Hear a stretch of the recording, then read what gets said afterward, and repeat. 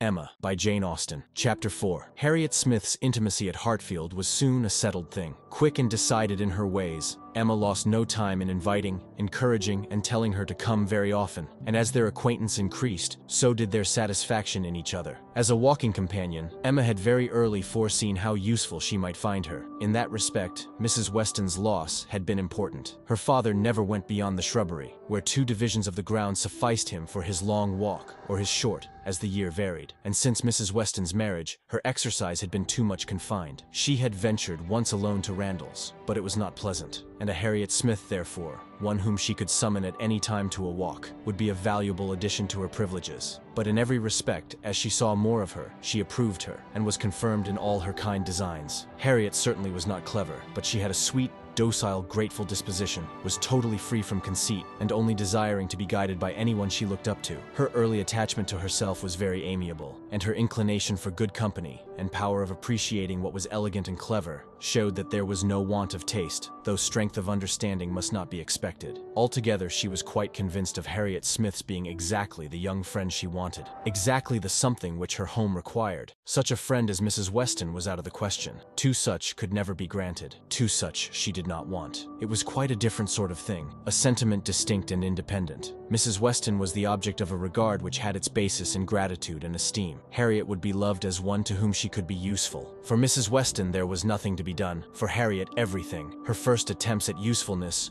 were in an endeavor to find out who were the parents, but Harriet could not tell. She was ready to tell everything in her power, but on this subject questions were vain. Emma was obliged to fancy what she liked, but she could never believe that in the same situation she should not have discovered the truth. Harriet had no penetration. She had been satisfied to hear and believe just what Mrs. Goddard chose to tell her, and looked no farther. Mrs. Goddard, and the teachers, and the girls, and the affairs of the school in general, formed naturally a great part of the conversation, and but for her acquaintance with the Martins of Abbey Mill Farm, it must have been the whole. But the Martins occupied her thoughts a good deal. She had spent 2 very happy months with them, and now loved to talk of the pleasures of her visit, and describe the many comforts and wonders of the place. Emma encouraged her talkativeness, amused by such a picture of another set of beings, and enjoying the youthful simplicity which could speak with so much exultation of Mrs. Martin's having 2 parlors, 2 very good parlors, indeed, one of them quite as large as Mrs. Goddard's drawing room, and of her having an upper maid who had lived 25 years with her, and of their having 8 cows,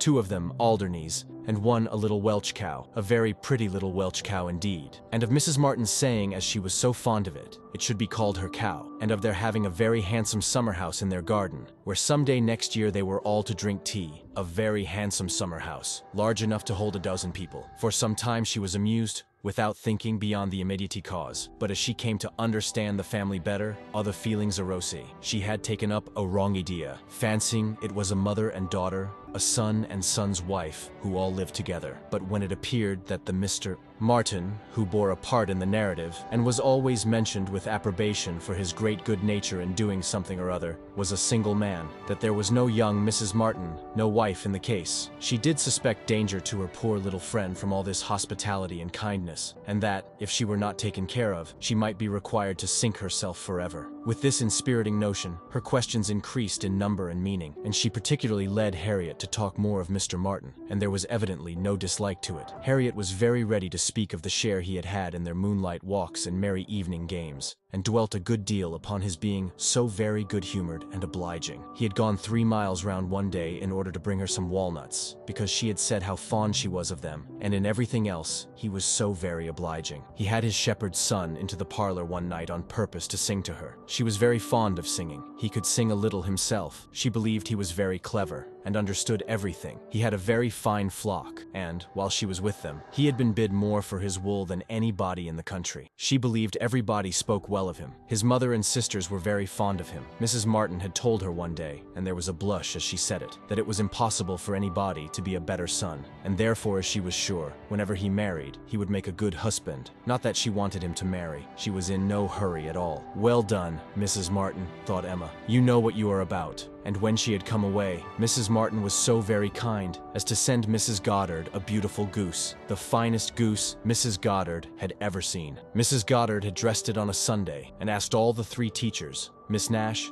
and Miss Prince and Miss Richardson, to sup with her. Mr. Martin, I suppose, is not a man of information beyond the line of his own business. He does not read? Oh yes, that is no. I do not know, but I believe he has read a good deal, but not what you would think anything of. He reads the agricultural reports, and some other books that lay in one of the window seats, but he reads all them to himself. But sometimes, of an evening, before we went to cards, he would read something aloud out of the elegant extracts. Very entertaining. And I know he has read The Vicar of Wakefield. He never read The Romance of the Forest, nor The Children of the Abbey. He had never heard of such books before I mentioned them, but he is determined to get them now as soon as ever he can. The next question was, what sort of looking man is Mr. Martin? Oh, not handsome, not at all handsome. I thought him very plain at first, but I do not think him so plain now. One does not, you know, after a time. But did you never see him? He is in Highbury every now and then, and he is sure to ride through every week in his way to Kingston. He has passed you very often. That may be, and I may have seen him 50 times, but without having any idea of his name.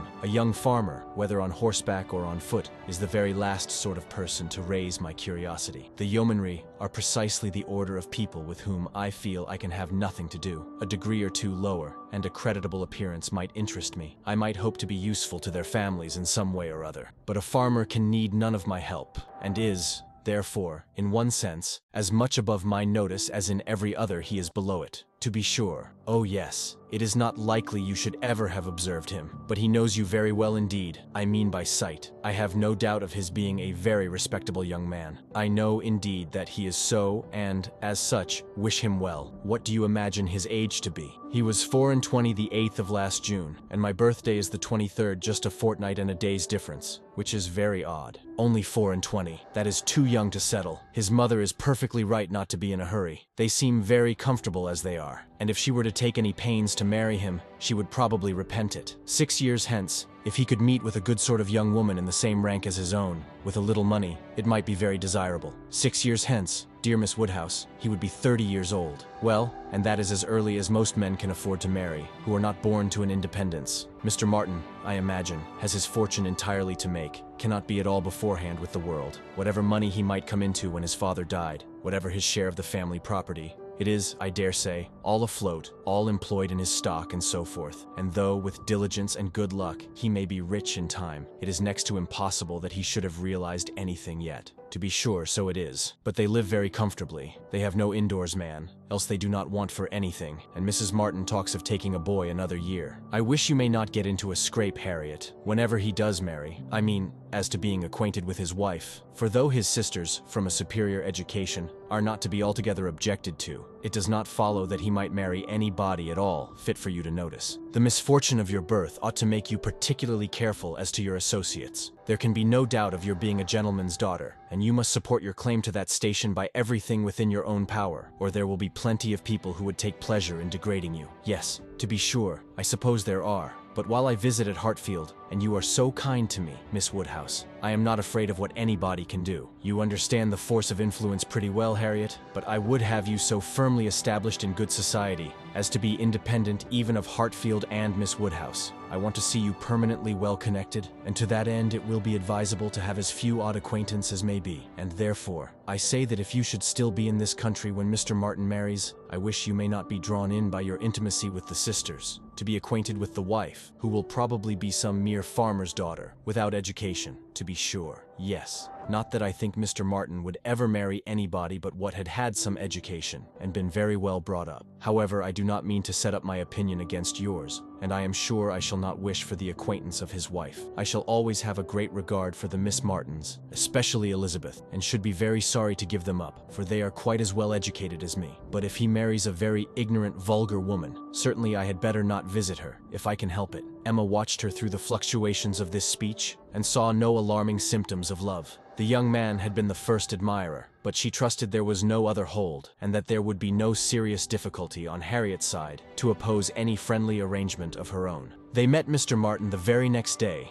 as they were walking on the Donwell Road. He was on foot, and after looking very respectfully at her, looked with most unfeigned satisfaction at her companion. Emma was not sorry to have such an opportunity of survey, and walking a few yards forward, while they talked together, soon made her quick eyes sufficiently acquainted with Mr. Robert Martin. His appearance was very neat, and he looked like a sensible young man, but his person had no other advantage. And when he came to be contrasted with gentlemen, she thought he must lose all the ground he had gained in Harriet's inclination. Harriet was not insensible of manner. She had voluntarily noticed her father's gentleness with admiration as well as wonder. Mr. Martin looked as if he did not know what manner was. They remained but a few minutes together, as Miss Woodhouse must not be kept waiting, and Harriet then came running to her with a smiling face and in a flutter of spirits, which Miss Woodhouse hoped very soon to compose. Only think of our happening to meet him. How very odd. It was quite a chance, he said, that he had not gone round by Randall's. He did not think we ever walked this road. He thought we walked towards Randall's most days. He has not been able to get the romance of the forest yet. He was so busy the last time he was at Kingston that he quite forgot it, but he goes again tomorrow. So very odd we should happen to meet. Well, Miss Woodhouse, is he like what you expected? What do you think of him? Do you think him so very plain? He is very plain, undoubtedly, remarkably plain, but that is nothing compared with his entire want of gentility. I had no right to expect much, and I did not expect much, but I had no idea that he could be so very clownish, so totally without air. I had imagined him,